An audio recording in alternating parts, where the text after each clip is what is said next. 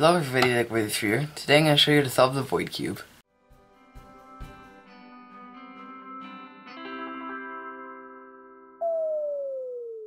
So before we begin, the reason I'm remaking this is my last void cube tutorial was one of my most popular videos and it was getting a lot of dislikes, so I knew I could make a better video, so here it is.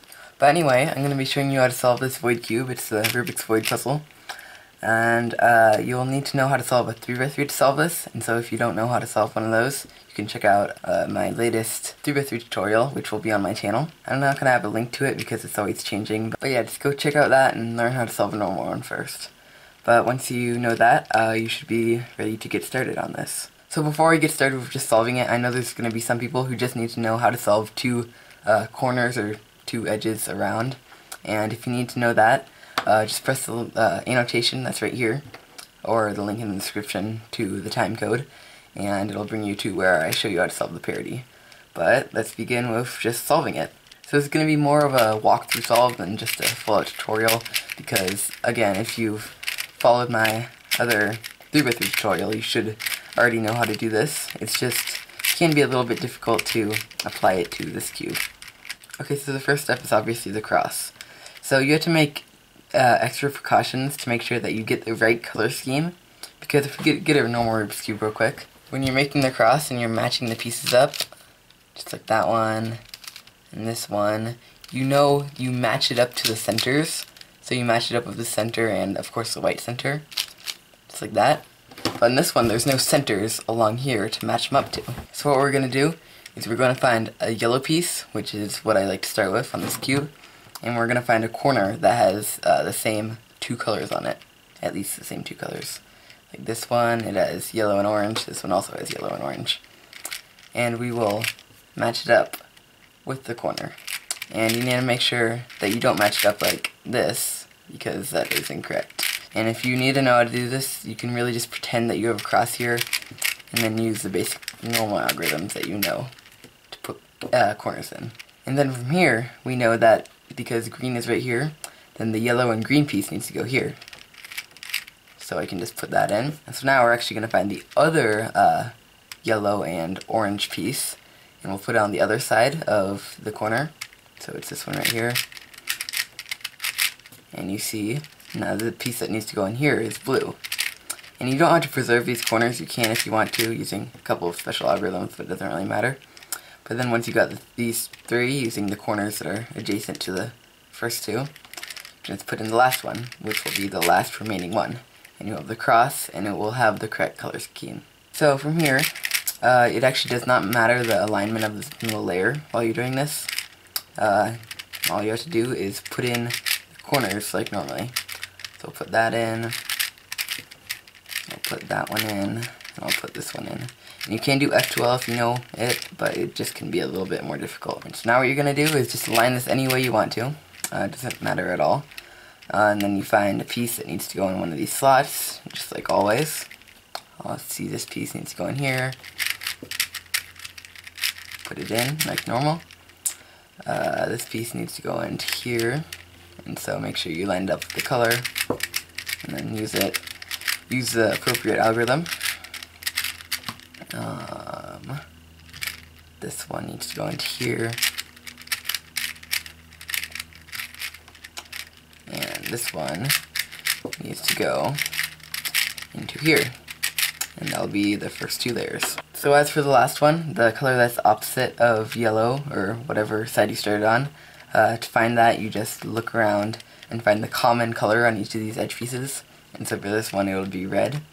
And so you see, since all these are not red right here, that means I have a dot case. And so this would be just the same as a dot on a normal Rubik's Cube. And so to solve this, you just do your normal algorithm, and then your normal algorithm again, and then your normal algorithm again. And there you go. And if you had just the line, or so the two pieces, or the cross, the two adjacent pieces, you would do it the same way as you would on a normal cube. So now we just need to line these edges up. So that piece and that piece, those are opposite. So I'll do a soon, and then another soon. There we go. And then you see none of these pieces are in their correct positions, none of the corners, and so we do that algorithm. This one is in the correct place, so we do the algorithm right here. And now we have parity. And so you know if you have parity, if you have 2 correct corners and 2 incorrect corners. And so just to simplify things for a second, we're just gonna align these, like rotate these, just pretending that the rest of these are solved. So we can just do our normal algorithm here.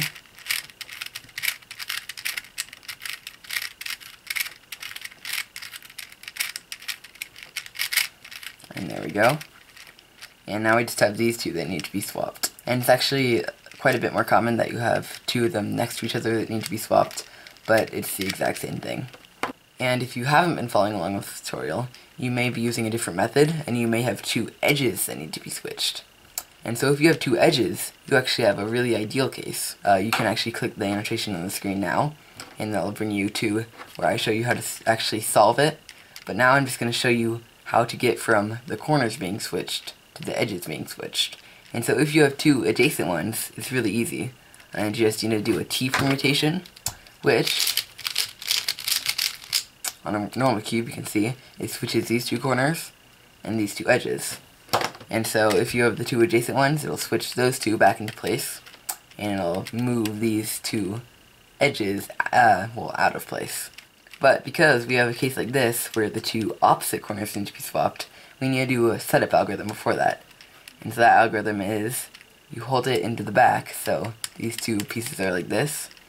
Then you do R prime, U, R prime, D2, R, U prime, R prime, D2, R2.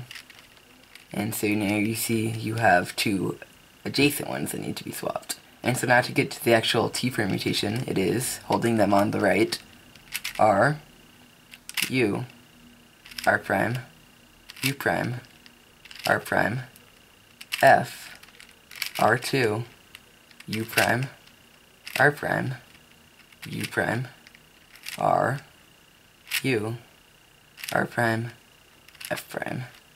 And now you see the only 2 pieces that are switched on the cube are these 2. Okay, so now for switching these 2 pieces. This is a method I kind of came up by myself. So basically you hold it on the bottom, and then you do an M prime. So that's turning the middle layer like this. And you can do it with your back finger if you want. U2, M, which is turning it this way. U2, and then M prime again. And now you see all we'll have is these pieces that need to be flipped around. And so how you fix this, you're actually going to have to use a super flip algorithm, which, in case you don't know, is this algorithm, and it switches these pieces around. And so how we do this is we do a couple of setup moves, which is F, U prime, F prime, and then we do a super flip. And so what that super flip is M, so turning it like that, U prime, M, U prime, M, U prime, M, U prime. So pretty repetitive.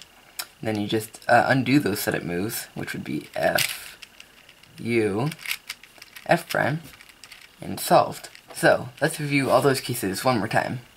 So what I'm going to display on here is a big long list of algorithms on the screen. And along here I'm going to have the different cases that you can start, the starting positions basically. And so the first one is opposite edges like this. And then the second one is adjacent edges like this. And then the last one is opposite edges like this. And so basically choose where you want to start from and then do the algorithm all the way down the screen from the starting position. So here we go. The first starting position is the opposite ones, and you see we can do this algorithm. And now we've gotten to this point, and we can do this algorithm.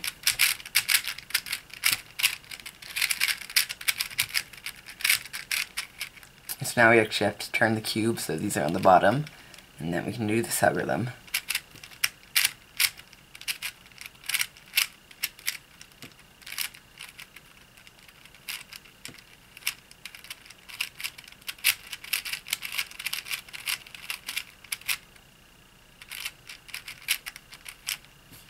And there we go. And if that was a little bit fast and overwhelming, I'm going to have a Google document in the description, and I'll show you that exact same thing, and I'll give you a little bit of instruction as well. So I hope this tutorial helped you. I did as best I can to remake it a lot better as the last one was. But yeah, I really don't have too much to say. If you have any questions or comments, leave them in the comments below. So if you don't know how to solve it, something that's confusing you, leave a comment, and I'll see you guys next time.